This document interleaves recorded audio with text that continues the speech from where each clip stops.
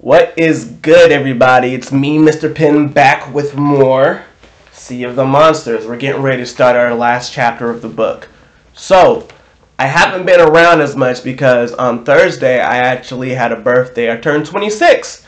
And so, even though we were inside, my family had some, stay at home, quarantine festivities that they wanted me to take part of. So that's what I did. I talked to a lot of people. I got a lot of cool things for my birthday, and I got to spend it with a lot of people that I love, including my loving fiance, my mother, my brother, and everybody like that. So, sorry, I've been gone for a little while, but I'm back and I'm ready to read the last chapter of the Sea of Monsters. So, in the last chapter, Percy, Annabeth, and Tyson were taking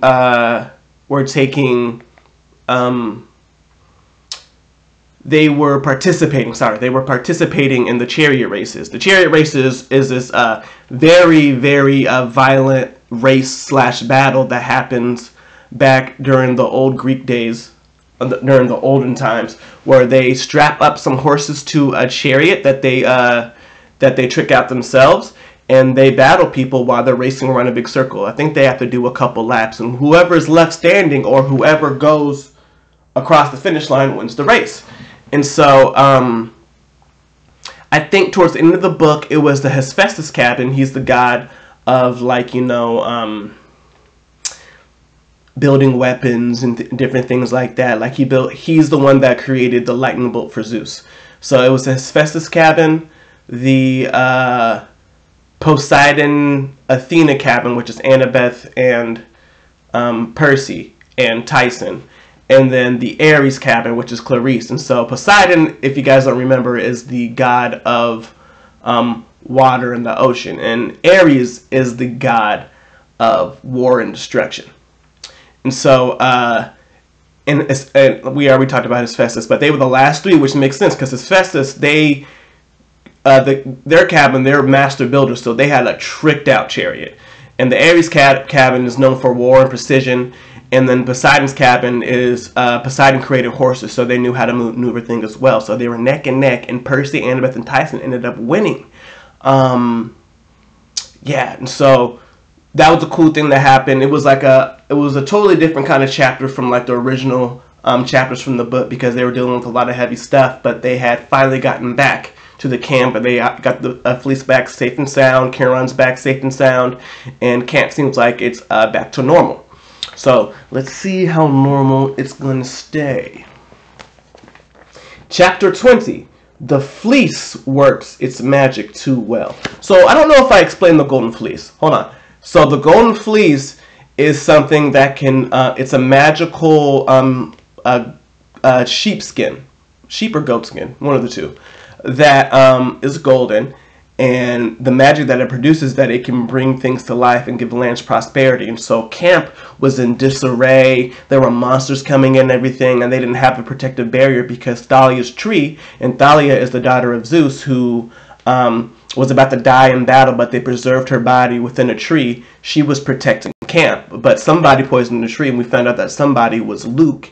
And once the tree was poisoned and it was sick, the barrier became open, and monsters began flooding in and causing havoc, and the campers were in a wave of disarray and didn't know what to do. And so that's why Clarice, Percy, Tyson, and Annabeth went on the quest, so they could find the fleece, so they could cure Thalia's tree, so everything can be hunky-dory again. So, chapter 20, the fleece works its magic too well. That afternoon was one of the happiest I'd spent at camp, which maybe goes to show you never know when your world is about to be rocked to pieces. Grover announced that he'd be able to spend the rest of the summer with us before resuming his quest for Pan. His bosses at the Council of Cloven Elders were so impressed that he hadn't gotten himself killed and had cleared the way for future searchers that they granted him a 2-month furlough and a new set of repipes. The only bad news, Grover insisted on playing those pipes all afternoon long, and his musical skills hadn't improved much. He played YMCA, and the strawberry plants started going crazy, wrapping around our feet like they were trying to strangle us. I guess I couldn't blame them. Grover told me he could dissolve the empathy link between us now that we were face to face, but I told him I'd just assume keep it if that was okay with him. Wow, these sentences are clunky, or my reading is clunky. He put down his reed pipes and stared at me. But if I get in trouble again, you'll be in danger, Percy. You could die. If you get in trouble again, I want to know about it. And I'll come help you again, G-Man. I wouldn't have it any other way. In the end, he agreed not to break the link. He went back to playing YMCA for the strawberry plants. I didn't need an empathy link with the plants to know how they felt about it. Funny. Later on, during archery class, Kieran pulled me aside and told me if he'd fix my problems with the Merriweather prep. The school no longer blamed me for destroying the gymnasium. The police were no longer looking for me. How did you manage that, I asked. Kieran's eyes twinkled. I merely suggested that the mortals had seen something different on that day. A furnace explosion that was not your fault. You just said that and they bought it? I manipulated the mist. Someday when you're ready, I'll show you how it's done. You mean I can go back to Merriweather next year? Kieran raised his eyebrows. Oh no, they've still expelled you. Your headmaster, Mr. Bonsai, said you had, how did he put it, ungroovy karma that disrupted the school's educational aura. But you're not in any legal trouble, which was a relief to your mother. Oh, and speaking of your mother, he unclipped his cell phone from his quiver and handed it to me. It's high time you'd called her. The worst part was the beginning. The Percy Jackson. What were you thinking? Do you have any idea how worried I was sneaking off the camp without permission, going on dangerous quests and scaring me half to death? Part. Whew, it was one breath. But finally she paused to catch her breath. Oh, I'm just glad you're safe.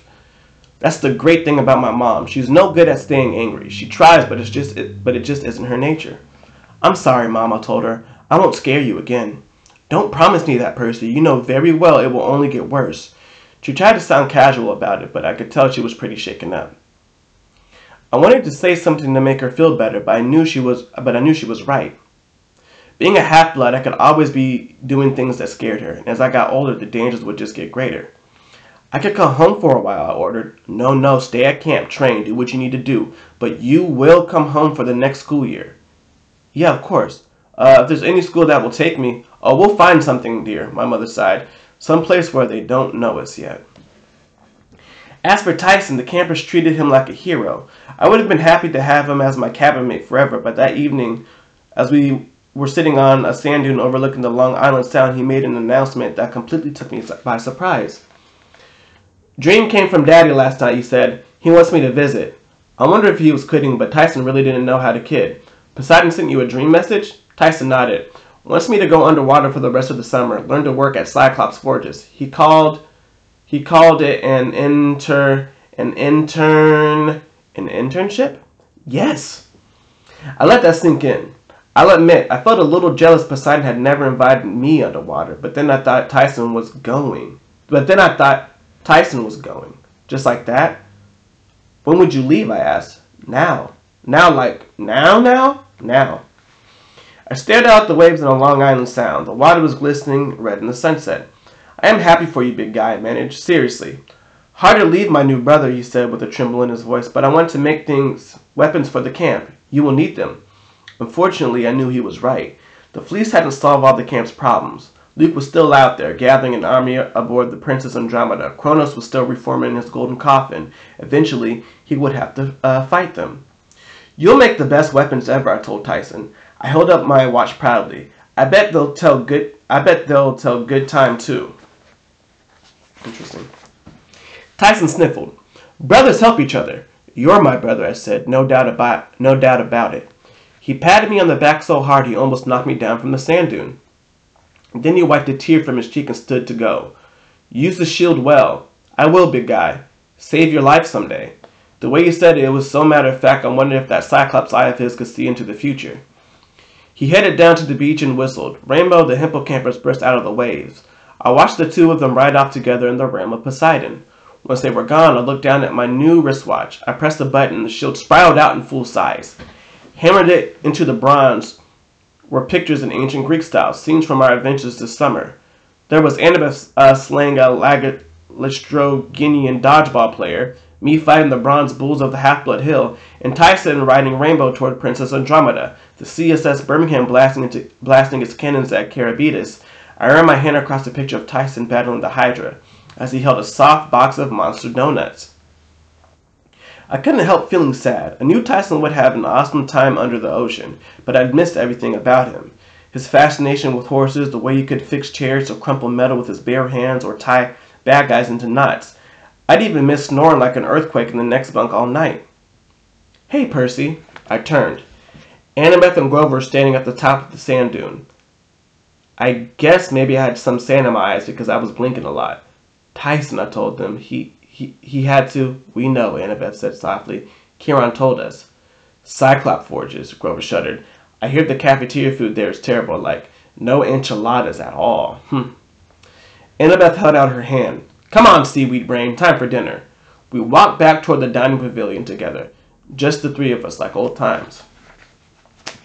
A storm raged that night, but it parted around Camp Half-Blood as storms usually did. Lightning flashed against the horizon, waves pounded the shore, but not a drop fell in our valley. We were protected again thanks to the fleece, sealed inside our magical borders. Still, my dreams were restless. I heard Kronos taunting me from the depths of Tartarus. "Polyphemus sits blindly in his cave, young hero, believing he has won a great victory. Are you any less deluded?" The Titan's cold laughter filled the darkness. Then my dream changed. I was following Tyson to the bottom of the sea into the court of Poseidon. It was a radiant hall filled with blue light and floor cobbled with pearls, and there on the throne of coral sat my father, dressed like a simple fisherman in khaki shorts and sun-bleached t-shirt. I looked up into his tan-weathered face, his deep green eyes, and he spoke 2 words. "Brace yourself."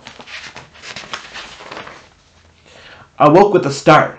There was a banging on the door. Grover flew inside without waiting for my permission. "Percy," he stammered. "Annabeth!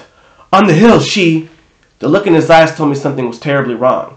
Annabeth had been on guard duty that night, protecting the fleece. If something had happened— I ripped off the covers, my blood like ice, water in my veins. I threw on some clothes while Grover tried to make a complete sentence, but he was too stunned, too out of breath. "She's lying there, just lying there." I ran outside and raced across the central yard. Grover right behind me. Dawn was just breaking, but the whole camp seemed to be stirring. Word was spreading. Something huge had happened. A few campers were already making their way toward the hill. Satyrs and nymphs and heroes in weird mix of armor and pajamas. I heard the clop of horse hooves, and Kieran galloped up behind us looking grim. "Is it true?" he asked Grover. Grover could only nod, his expression dazed. I tried to ask what was going on, but Kieran grabbed me by the arm and effortlessly lifted me onto his back. Together we thundered up Half-Blood Hill, where a small crowd had started to gather. I expected to see the fleece missing from the pine tree, but it was still there, glittering in the first light of dawn. So a storm had broken, and the sky was blood red. "Curse the Titan Lord," Kieran said. "He's tricked us again, giving himself another chance to control the prophecy." "What do you mean?" I asked. "The fleece," he said. "The fleece did its work too well." We galloped forward, everyone moving out of our way. There at the base of the tree, a girl was lying unconscious. Another girl in Greek armor was kneeling next to her. Blood roared in my eyes. I couldn't think straight. Annabeth had been attacked, but why was the fleece still there? The tree itself looked perfectly fine, whole and healthy, suffused with the essence of the golden fleece. It healed the tree, Kieran said, his voice ragged, and poison was not the only thing it purged. Then I realized Annabeth wasn't the one lying on the ground. She was the one in armor kneeling next to the unconscious girl. When Annabeth saw us, she ran to Kieran. She, just suddenly there. Her eyes were streaming with tears, but I still didn't understand. I was too freaked out to make sense of it all. I leaped off Kieran's back and ran towards the unconscious girl. Kieran said, "Percy, wait!" I knelt by her side. She had short black hair and freckles across her nose. She was built like a long-distance runner, lithe and strong, and she wore clothes that were somewhere between punk and goth. A black t-shirt, black tattered jeans, and a leather jacket with buttons from a bunch of bands I'd never heard of. She wasn't a camper. I didn't recognize her from any of the cabins, and yet I had the strangest feeling I'd seen her before. "It's true," Grover said, panting from his run up the hill. "I can't believe—" Nobody else came close to the girl. I put my hand on her forehead. Her skin was cold, but my fingertips tingled as if they were burning. She needs nectar and ambrosia, I said. She was clearly a half-blood, whether she was a camper or not. I could sense that just from one touch. I didn't understand why everyone was acting so scared. I took her by the shoulder and lifted her into sitting position, resting her head on my shoulder. Come on, I yelled to the others. What's wrong with you people? Let's get her back to the big house. No one moved, not even Kieran. They were all too stunned. Then the girl took a shaky breath. She coughed and opened her eyes. Her irises were startlingly blue. Electric blue. The girl stared at me in bewilderment, shivering and wild-eyed. Who? I'm Percy, I said. You're safe now. Strangest dream. It's okay. Dying. No, I assured her. You're okay. What's your name? That's when I knew. Even before she said it, the girl's blue eyes stared into mine and I understood. What the Golden Fleece quest had been about. The poisoning of the tree. Everything Kronos had done it. Everything. Kronos had done it to bring another chess piece into play. Another chance to control the prophecy. Even Kieran, Annabeth, and Grover, who should have been celebrating this moment, were too shocked, thinking about what it might mean for the future. And I was holding someone who was destined to be my best friend, or possibly my worst enemy. I am Thalia, the girl said, daughter of Zeus. So, the Sea of Monsters is done. The next book is The Titan's Curse. Tune in tomorrow, and I will have a video posted for The Titan's Curse. You guys have a good one, and hope you guys tune in. Bye.